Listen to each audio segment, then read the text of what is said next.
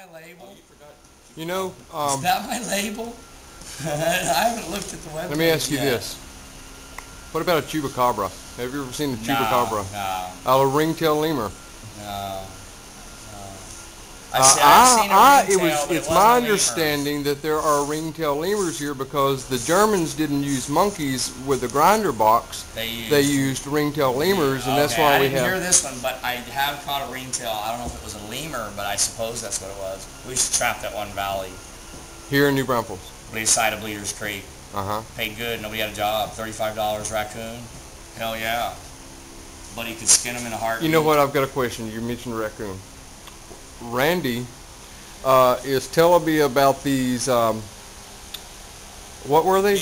Beavers. Show us how large you said the beavers appeared to you. I swear to God, I was a way away from them, but the sucker looked like this.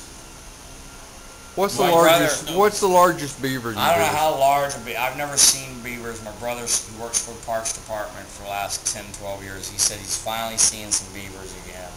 I don't know where they're coming. They have screwed up a few trees, you know, but usually people just put a price tag on that beaver and it's gone.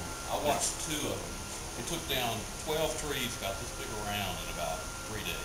Yeah, you gotta take them out.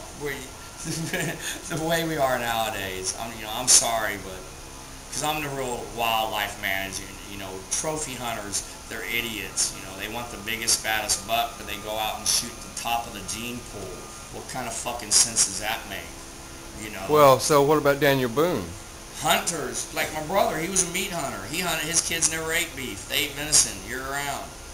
He filled permits, filled freezers every deer season, make it whole year till the next deer season. And he gets called to this one ranch.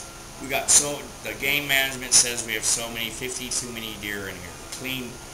Fill your tags, fill your doe tags, please. We'll clean out some good meat. Good, it's not farm fed. It's not fertilizer and a pesticide. It's hill country. It's the cleanest meat you're ever gonna come across. What do you think about the strudel at Nagelin's? I haven't been there in ages. Yeah. It's alright. Do their cookies all taste the same? Probably. Yeah, they do.